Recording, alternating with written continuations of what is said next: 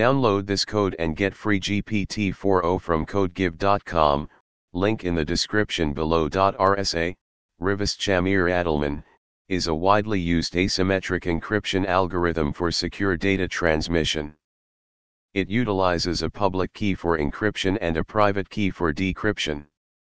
The security of RSA is based on the practical difficulty of factoring the product of two large prime numbers, the public key and the private key. Here's how the RSA algorithm works. 1. Key generation. Choose two distinct prime numbers, P and Q. Calculate n equals P asterisk Q.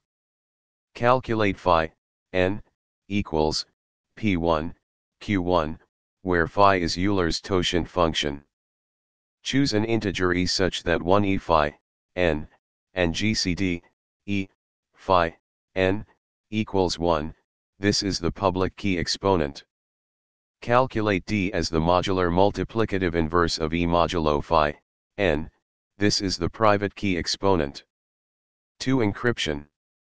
To encrypt a message m, raise it to the power of the public key exponent e modulo n, c equals m caret e mod n. The ciphertext c is the encrypted message. 3. Decryption. To decrypt the ciphertext c, raise it to the power of the private key exponent d modulo n, m equals c caret d mod n. The plaintext message m is the decrypted message. Here's a simple implementation of the RSA algorithm in Python.